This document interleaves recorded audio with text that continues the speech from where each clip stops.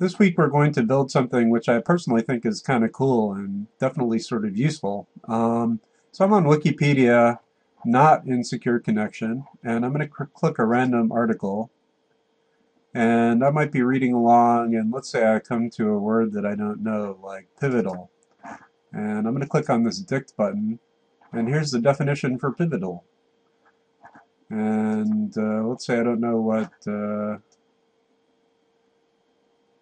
but what is a blockbuster anyhow?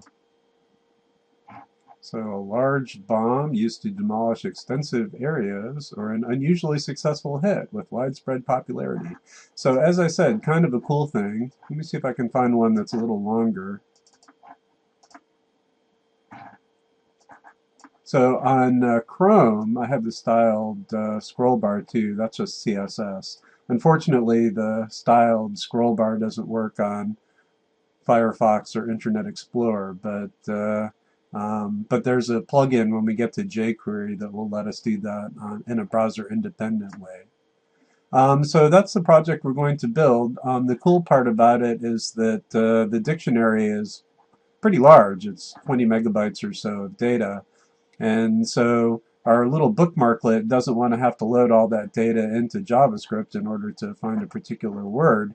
So what it does instead is the Bookmarklet talks to a PHP web page, and then the PHP web page fetches the data out of the MySQL database and returns it, and then the script uses the results from a query in order to pop up this little information box.